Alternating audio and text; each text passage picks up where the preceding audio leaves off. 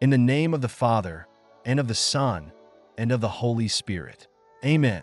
Greetings, beloved Living the Word community. Today, we honor Saint Cornelius, a courageous pope and martyr whose feast day is celebrated on September 16th. Born in Rome and elected pope in 251 during a time of severe persecution under the Emperor Decius, Cornelius' papacy began in a period of great challenge for the Christian community. His election was delayed by 14 months due to the intense persecution, during which many Christians were forced to apostatize under threat of death. One of the central issues of Saint Cornelius' pontificate was the treatment of these Christians, known as the lapsi, who had renounced their faith during the persecution but later sought to return to the church. Cornelius, showing both compassion and a firm commitment to church discipline, upheld that those who had fallen should be welcomed back after a sincere act of penance. This approach demonstrated his mercy, tempered with justice, recognizing the need for reconciliation but also for genuine repentance.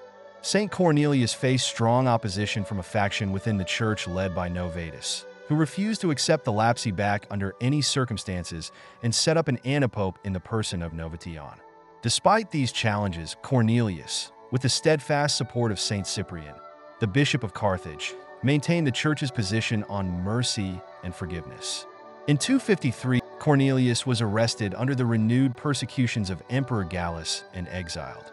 He died a martyr's death in Civitavecchia, a testament to his faith and leadership during a time of turmoil.